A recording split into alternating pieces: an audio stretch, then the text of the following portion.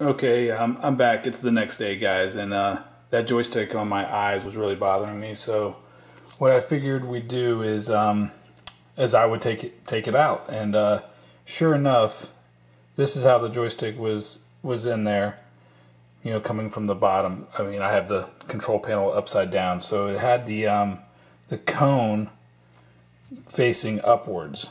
If you can see that like that, which when I look at the directions, and I'm going to show this back at the bench because I learned some other stuff last night after I finished the videos, but I don't believe that's the way this is. They had a whole bunch of goop on it as well, like some type of grease or something. Maybe somebody greased it or something. And then I took off, I don't want to really disassemble everything because everything's soldered on here, but I just took off the bottom.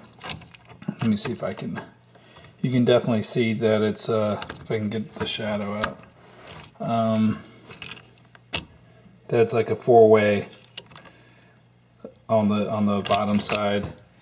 And then when I took this off, this is exactly how this was in there.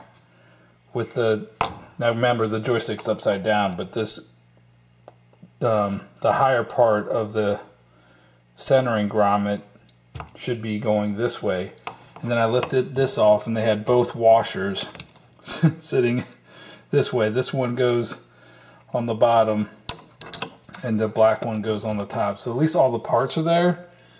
And we can see also that this is a four-way restrictor on the base plate too. So I'm just going to clean it up and put it back together the correct way. But this is a four-way on this eyes. It's a four-way, and I'm going to bring this joystick back because it's actually a little bit longer. It's a skinny Wico joystick handle, but it is I think longer because of the wood control panel. It's a little bit longer than the short. So this is a skinny long versus the skinny short, and I'll show those. But anyway, the moral of the story is check your joysticks probably, I guess. I mean, this one was completely assembled incorrectly. And maybe that's why Jimbo, you know, it was kind of messed up, this joystick, when he was playing it up at Brofest, I think. So, but anyway, there you go. Okay, so back at the bench here. And I switched up my beers anyway, so I guess we're not done after all because this is Raging Bitch Belgian IPA, Belgian style IPA, Flying Dog Brewery. It's pretty good. I think it's like 8.3%, so can't have too many. But I thought we were done yesterday, and then I just got even more interested in this stuff, and so I started researching more and a ton of information on Clove, etc. But it's hard to find these installation instructions. But if you guys can see that, this one here is for the 4 1/64 inch long ball handle. So this is what they call the Wico Skinny joystick, and that's for this joystick right here, 4 1/64 inch. I'm trying to think of the diameter of this.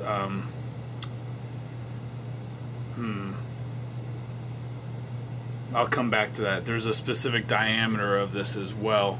And then this one over here is for the 4 49/64 inch.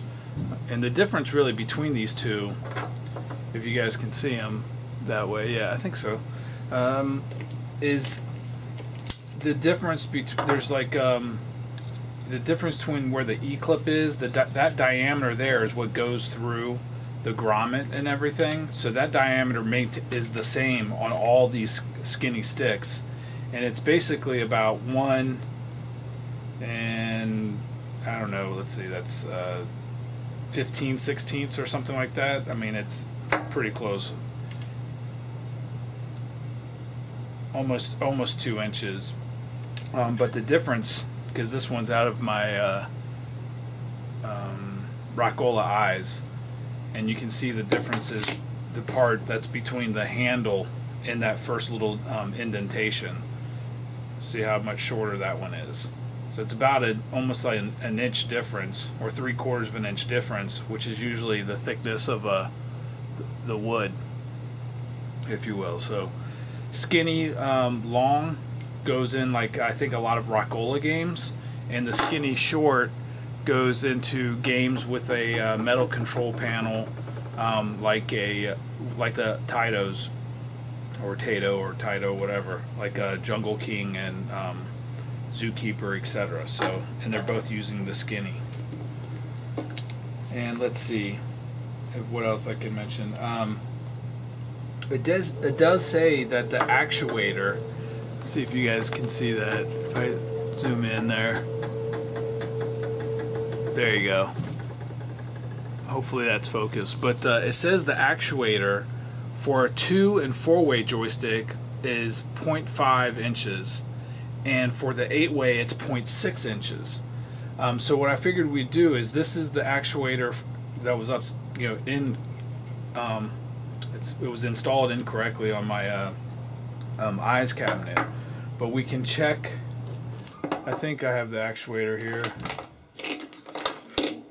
Alright, I'll pause for a second and get my other actuator for my 8-way that was new in stock. So the other thing is, if you remember, in the Rock-Ola Eyes, it was definitely a 4-way. It didn't have a circle for the restrictor plate, and this one is definitely an 8-way.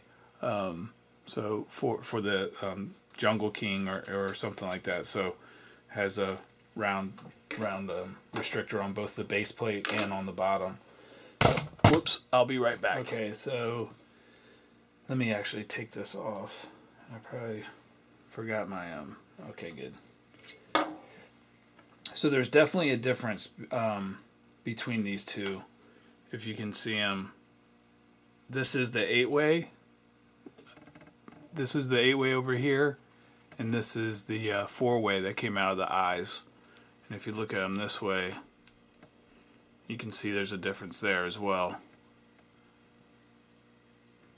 Let me hold up a tape measure to it. Kind of, I guess it says a 1/2 inch.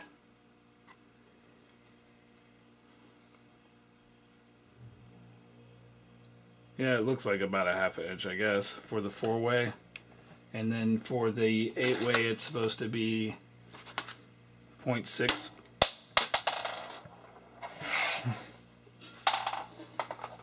0.6 inches. Let's see. Yep, it's not that much bigger, but it definitely is bigger than 1/2 inch. So I don't know if you guys could see that because I wasn't looking at the camera, but there we go. That might be a little bit easier. So you kind of get an idea there versus the 4-way. They're both, kind of have a skinny part and then a cone shape for the skinnies. And I just looked it up. The skinnies are, I think, use a 1/4 inch, or roughly, at least that's what it says on Arcade Shop, makes replacement grommets like this. Arcade Shop, I think, has some of these, and there was somebody on Claw that reproduced them as well. But these 1/4 inch grommets go on the skinny sticks, and the 3/8 inch grommet, like this, goes on the what they call the heavy duty sticks, and they're a little bit thicker, obviously. So the games that use these 1/4 inch and skinny Wico sticks are like, I think Sega Frogger. For the Rock-Ola games, it's like Eyes, Fantasy, Jump Bug, Pioneer, Balloon, and I would assume all of them have the longer stick, if you will. And then for Taito, Armored Car, Puyan, or Puyan, whatever, Scramble. That's the Stern, actually. Some of the Stern games, I guess, use probably, I think those are wood control panels, but they also use the skinny Wicos. and the Taitos are like Frontline, Kicks, Zookeeper, etc. So those are the ones that use these skinnies. Let's see if I show anything here. Yeah, so also on the this right here is the heavy duty Wico sticks are the thicker ones. So those are the 3/8 inch diameter grommets. And it says here like the switch actuator is also different. I showed you, I think, an 8-way one somewhere. This is like similar to an 8-way. There we go. And you can't really see it, it's inside the thing. But this one right here has the 4-way. So the 4-way is 0.5 inch diameter, and you can see that. And the 8-way is thicker, so it's kind of you can't really see it, but it's like that's an 8-way actuator on that one. So we kind of already went over that. I'm trying to give you guys a lot of information because I just found it interesting. I went in on Google and looked up some of the patents because it said patent pending on these, and so I was curious what Wico patents were out there, what they were trying to get patents on, or they did actually get patents on. And one of the patents is actually for this kind of leaf switch assembly. So I don't know what. Let me see if I have the title of that patent.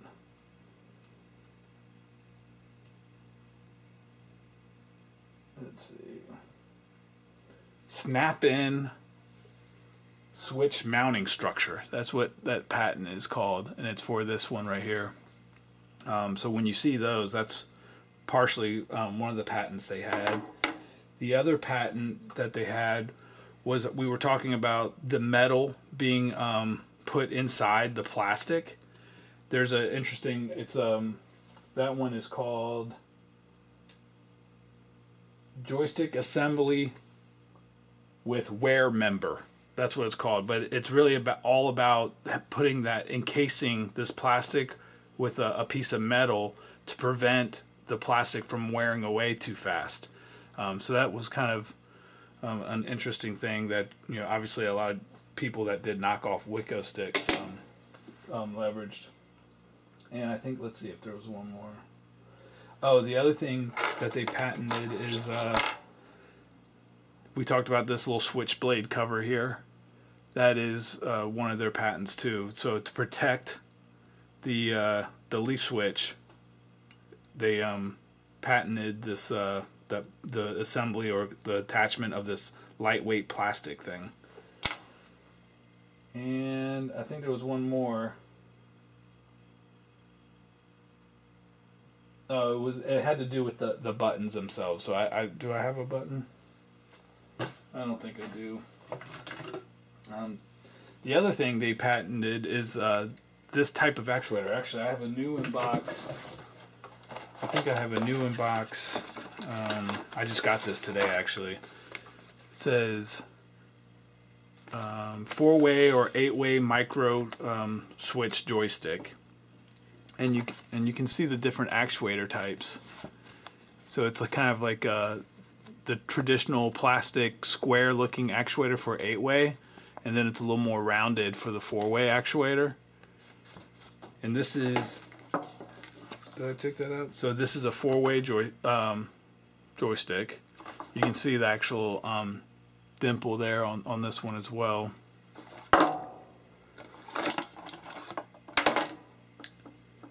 And you can see that it's 4-way. Oh, it has a 4-way actuator, but it doesn't. But for the micro switch, at least, it looks like it's round. So they probably didn't change anything as far as that goes. That's kind of interesting, right? I don't know if that's the case, or maybe I got some switched up parts or something.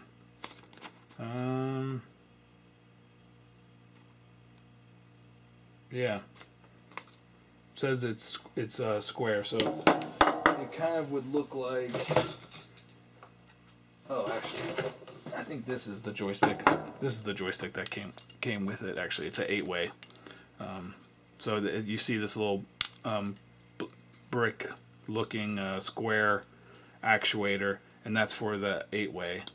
And it is a round restrictor plate. So, okay, so I think I covered the other parts I wanted to cover, which was really the differences. There's a couple different heights. I think there might even be 3 different heights of the Skinnies. We know that there's 2 different heights of what they call the heavy duty, or the 3/8 inch. There's the 4-inch like Robotron style, and there's also the 3.5 inch.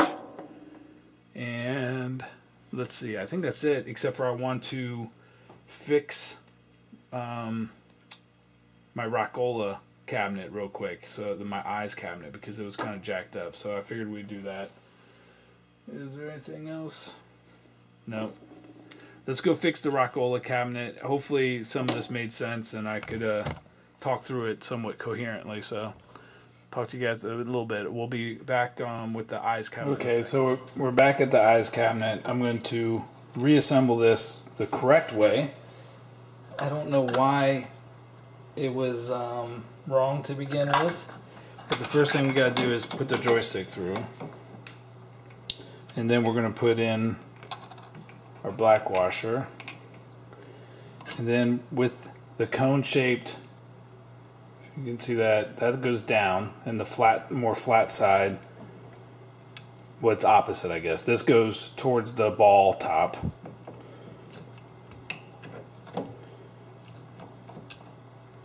Like that. And then we put the metal washer on the bottom. And then lastly, we slide this, the bottom actuator on. And I'm just going to screw these in just enough to hold everything in place.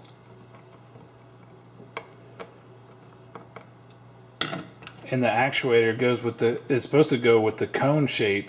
So the skinny side, you can see that the skinny side goes towards the ball handle, and the cone side is near the leaf switches. And there is no spring on the Skinnies, as you can see. So that's it.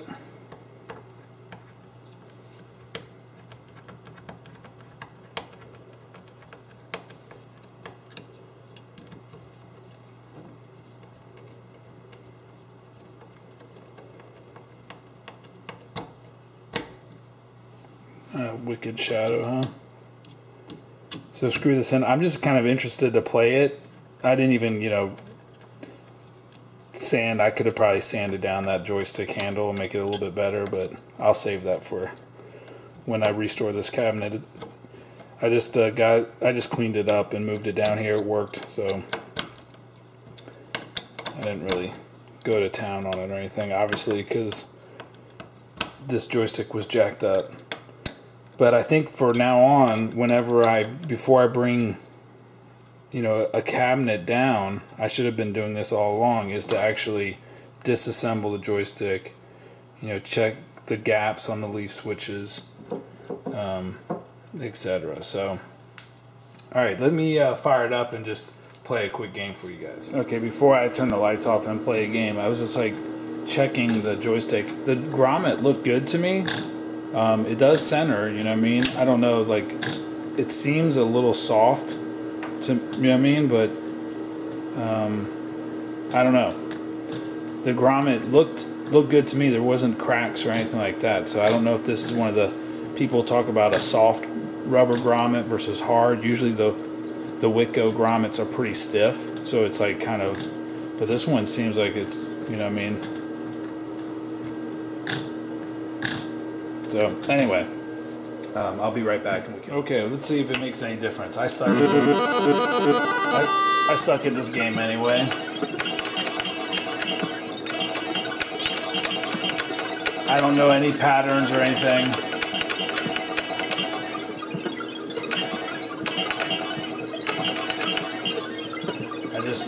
I just go. if you want to know how to play this game, watch Jimbo's stuff. Jimbo Dini on Clav.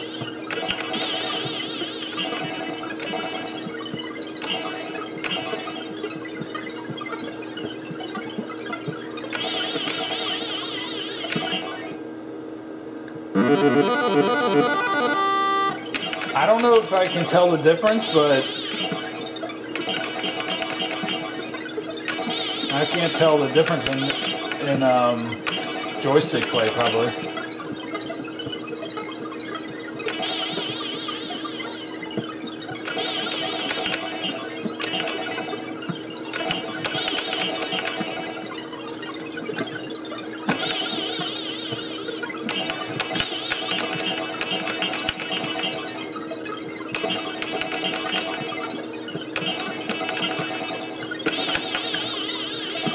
We got lucky there.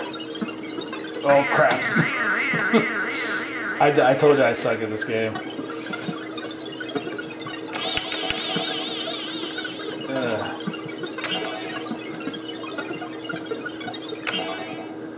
Is the joystick better? I don't know. I mean, it's definitely assembled correctly now.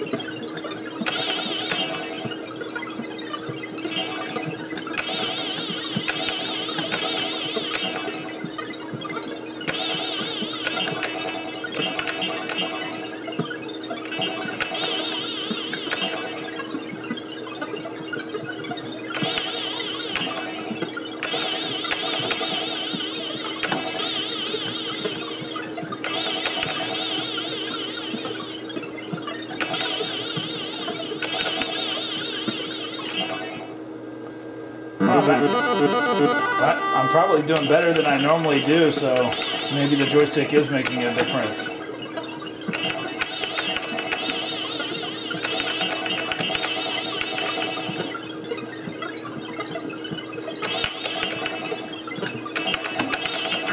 Ah.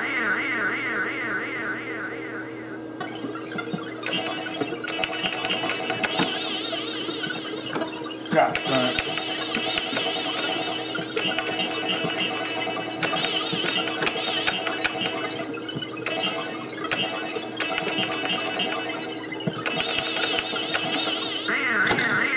Alright, almost done.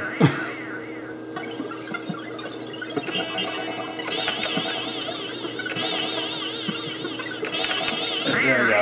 Alright, that was my bad game, so but hey, see, I'm in the Hall of Fame. That's because I don't have a high score save on this, but anyway, I think it did feel a little bit better to me, I guess.